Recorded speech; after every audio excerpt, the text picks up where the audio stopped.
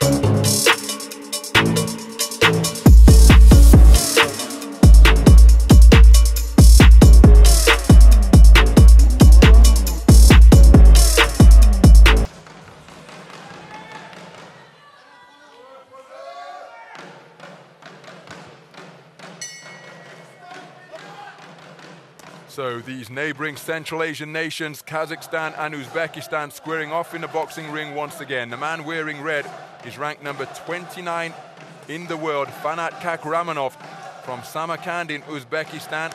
The southpaw wearing blue has just taken a hard right hand to the body, and we're getting right here an idea as to what type of contest this may be, because both of them are incredibly tough, possess heavy hands, and content to stand in the pocket and let go big punches. The man in blue, Abilxan Amankul, 22 years of age from Kazakhstan.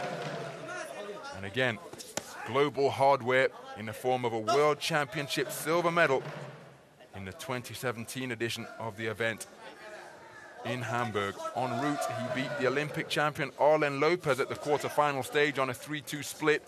Dig that fight out, could have gone either way, but again, it just shows you that he is not overawed by the reputational skill set of whomever he is facing.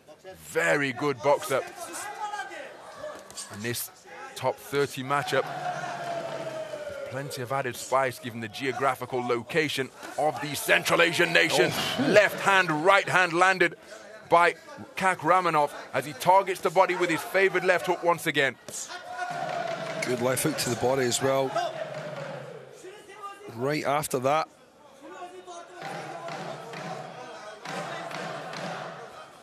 So cries of Kazakhstan, Kazakhstan once more.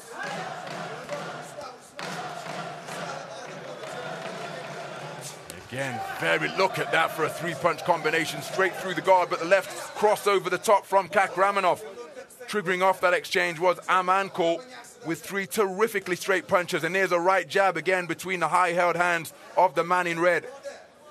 Flat-footed, standing in front from both boxers, and they are really getting some leverage onto their shots. 2 minutes gone in the opening round. Both men unloading with some heavy artillery there. Kahramonov just able to pull back there in time as that right hook went whistling past his face. There's a good right hook to the body from Kahramonov. And this is how he's boxed in his previous two contests to date. He's showing more volume here than we've seen previously, Alex, because generally he's content to let, whoa, that's a good right jab landed by Amankul, but generally he's content to let one heavy shot go and then admire his work and set up the next one. But here he's throwing punches in bunches, but he's being picked off by Amankul. Good work to the body from the man in blue. And now he's proffering a low-held guard, but as the man in red comes into punching range, the earmuffs are put on once again. Spins off the line after that last right hook again. He's in great shape as well, the man in blue. Well, that check right hand sending Kahramonov to the floor. It was landed right on the belt. And again, there may have been a tangle of legs involved, but he seemed to be cuffed to the canvas. No knockdown. But what an opening round, my goodness.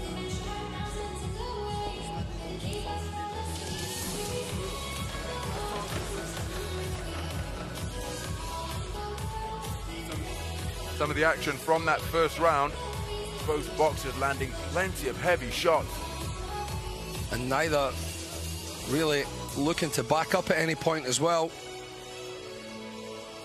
If there was a miss or a little bit overreaching, the other fighter came straight back through, and it's 10-9 to 4 judges in favour of Amankul and only 1 to Kahramonov. Well, make no mistake, it was a very hard-fought first round, but some clean punch-picking from Amankul, both to body and head, tilting the verdict in his favour by a 4-1 margin. Into the second round we go. Number Triple G, Gennady Golovkin, took middleweight Olympic silver back in Athens 2004. Uzbekistan have got Bektemir Melikuziev. Oh, that's a hard left hand to the body again from Amankul, then a right jab upstairs. But Bektemir Melikuziev was only denied top spot on the podium by the brilliant Arlen Lopez of Cuba 4 years ago. So both of these nations with terrific tradition. Remember, they were part of the Soviet Union for so long, as Amankul comes through the middle with uppercut success. Oh, good bolo shot there from Amankul off the jab. Whipped that left uppercut right under the right elbow of Kahramonov. And his class just beginning to give him an edge now. Kahramonov still possessing big punches in both hands. But the ring generalship of Amankul, without being up on his toes and using the space of the ring, but content to engage in short and mid-range exchanges, well, he's just tilting this one in his favor. There's a good straight left to the body from the man in red. But look at that left uppercut through the middle from Amankul. Nice left cross over the top from Kahramonov. Well, the chin is down, the hands are around the cheeks, and he's just looking to press forward and get his heavier shots off. Yep, every now and then he does sway back to just regroup, maybe reassess everything that he's doing, but at this point in time, he's looking like the man in control, Ronald. In either stance, orthodox or southpaw, Amankul willing to meet the heavy-handed Kahramonov head-on and beat him in his own preferred territory.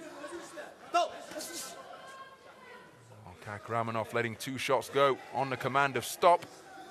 Stealing a glance to his red corner is Kahramonov. He'll know that there's a minute left, but he perhaps just got some additional instruction there in a bid to try and solve this puzzle of the man who is remaining directly in front of him. But look at that for head movement. Good work to the body, left hand to the body, then a right uppercut, then a left uppercut, and then shot through the middle and around the corner. What a period of success, and the left cross puts Kahramonov on unsteady legs, and he was forced to back up, and we haven't seen that yet here at Oman 2020.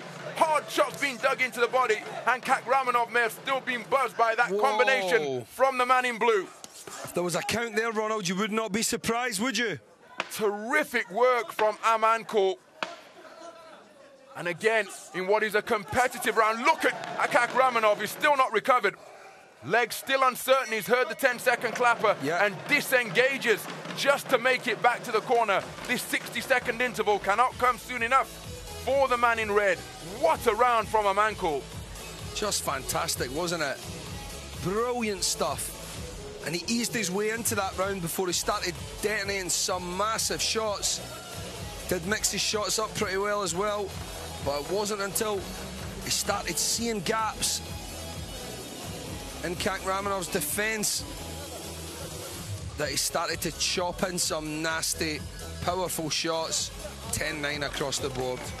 So it is all square for Judge 1, 19 points apiece. The other 4 judges, 2 through 5, have this man up 20 points to 18. And he has a whole bunch of momentum behind him after a dominant conclusion to the second round.